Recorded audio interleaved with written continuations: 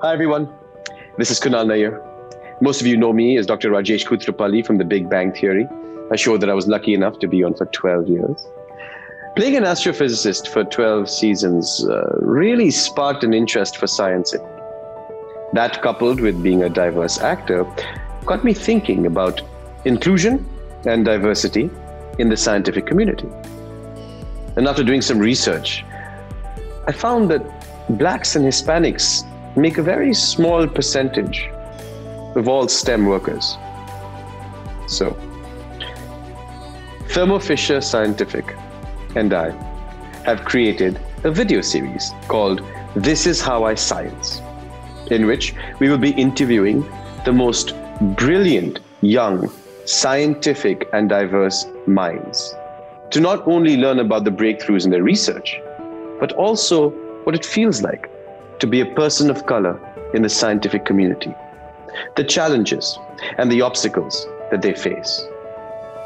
We believe together we can overcome anything in the future. So please join me for This Is How I Science.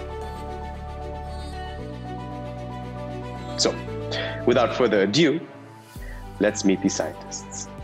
My name is Dr. Corey Grayson. I am a postdoctoral research fellow at the University of Michigan, and this is How I Science. I'm Dr. Henry Henderson, a cancer biologist, and this is How I Science. My name is Alexis Wilson. I'm an environmental scientist, and this is How I Science. My name is Sigourney. I'm a PhD student, and this is How I Science. Hi, my name is Christopher Lawrence. I'm a PhD candidate at Princeton University in ecology and evolutionary biology, and this is How I Science. My name is Angeline Dukes. I'm a neuroscientist, and this is How I Science. A large part of why I got into science is because you can have a large impact on other people's lives. You can change the way they live, and that's what pushes me to be a scientist. It's the women scientists who came before me, especially the Black women who have been here and have been doing the work and who inspired me to even consider going to graduate school. They're the ones who showed me that it is possible for someone who looks like me to get a PhD and to become a professor and to teach and inspire the next generation. My passion for environmental science, I love the opportunity that we have as scientists to understand the world around us and also have an impact on people's lives.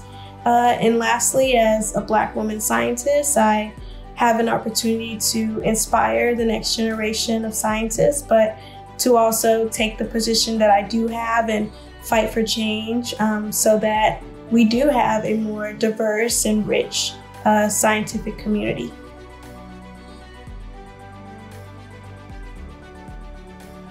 I think the most defining moment of my life so far has been my defense that I did May 15, 2020.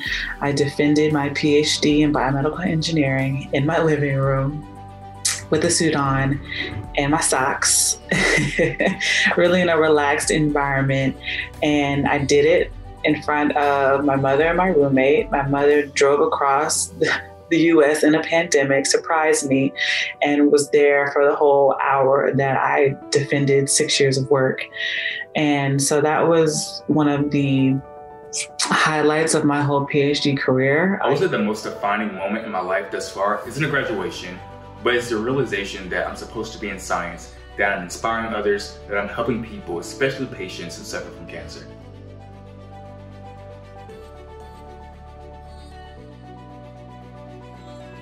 So my number one piece of advice to anyone considering a career in science is to follow your passion. Do what you're most interested in. There are so many times when science can be a challenge, when results don't go your way, but as long as you have that passion and that drive to find that information, to answer that question, it will carry you the entire way.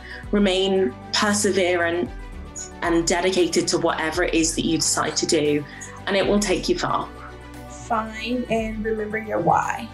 So this is not the one thing you want to do for the rest of your life. Instead, it's why is this work important to you and to others?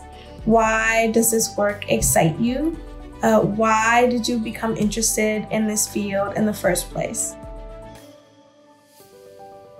What drives me, honestly, is my family.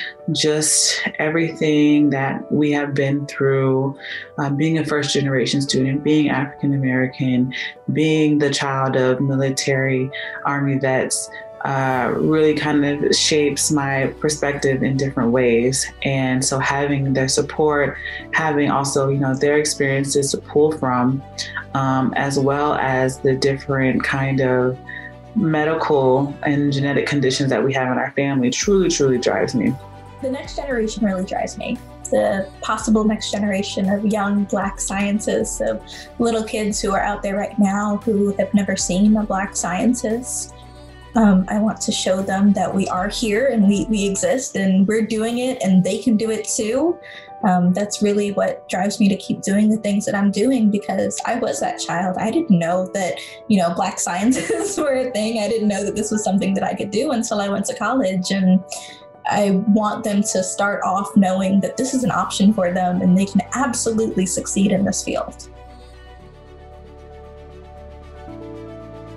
Now that you've heard from these brilliant scientists, Thermo Fisher and I want to hear from you.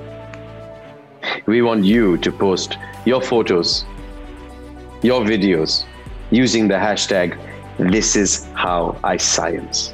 And together we can promote diversity, inclusion, and awareness for the scientific community all over the world.